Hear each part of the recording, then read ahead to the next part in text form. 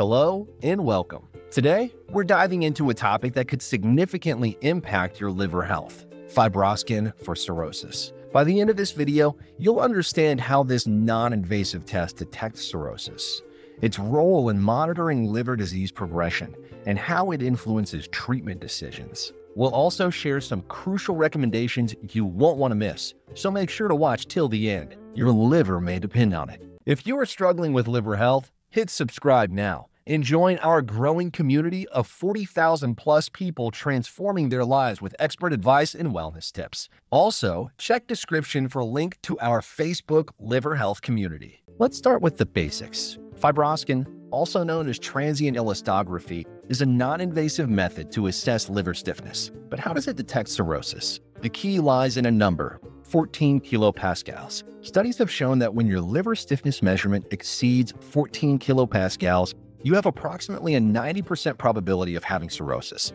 This threshold is crucial for early detection and intervention. But what exactly happens during a Fibroscan? The procedure is surprisingly simple. You'll lie on your back with your right arm raised. A technician will apply a water-based gel to your skin and place a probe over your liver. You might feel a slight vibration, but that's it. No needles, no pain. Now, here's where it gets interesting. Fibroscan doesn't just detect cirrhosis.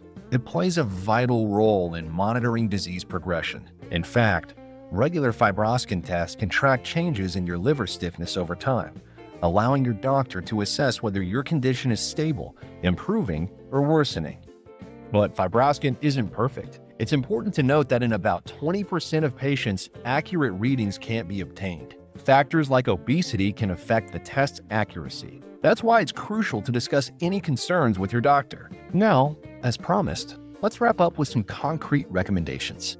1. If you have chronic liver disease, ask your doctor about getting a Fibroscan. Early detection of cirrhosis can significantly improve outcomes. 2. If your Fibroscan result is above 14 kilopascals, don't panic. Discuss the next steps with your doctor, which may include additional tests or treatment adjustments. 3. Remember that Fibroscan is just one tool. Your doctor will likely use it in combination with other tests for a comprehensive assessment of your liver health. 4. If you're overweight, mention this to your healthcare provider. They might need to use a special probe for more accurate results.